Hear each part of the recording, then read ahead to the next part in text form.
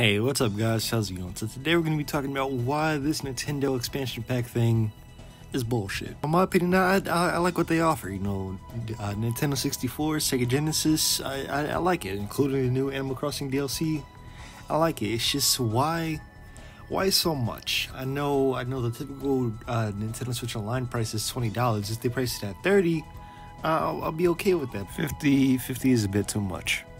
Now, my apologies for going straight into it. I just have a lot to say when it comes to this. And my apologies if this is going to be more of a rant type video. Like I said, I got a lot to say about this. I have a lot of ideas. So, yeah, I'm just going to be a bit more rambly on this video. So I mean, $50 a month, that's honestly a lot. At least for what Nintendo's offering. I mean, the online connection is kind of trash. For me, Smash Bros. Is still have to play online. Animal Crossing is, it's alright. What I'm saying is Nintendo Switch Online just on a basic level isn't the best. And just because they put on the Nintendo 64 and Sega Genesis doesn't make it worth it. In my opinion, if you're gonna charge $50 a month, you gotta make it worth it. You gotta work hard for my $50. How about some GameCube? How about some Game Boy? Hell, even Virtual Boy. How about adding some good SNES games like Chrono Trigger, Mario RPG, all those games, or hell, maybe even Street Fighter, who knows? I mean, hey, why not upgrade the servers? Why not make Smash Bros. Online a little bit better? Why not make the online experience better? Why not,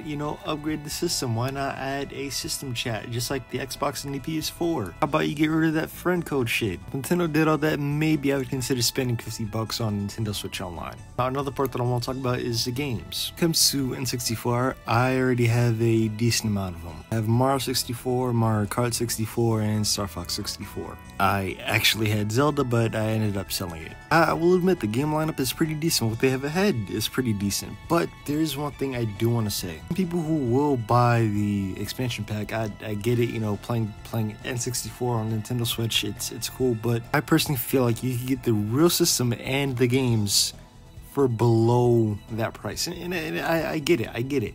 Not everybody wants to buy a real Nintendo 64 and buy the real games. I understand. I personally feel like this is better than paying for Nintendo Switch Online. I mean, if you want a certain game, you don't have to wait for Nintendo to put it online. You can just buy it yourself. Or you want that Japanese import, you don't have to wait for it. You can just go ahead and buy it. Then again, I get it. Not everybody wants to do that. Not everybody's into collecting the real thing. I understand.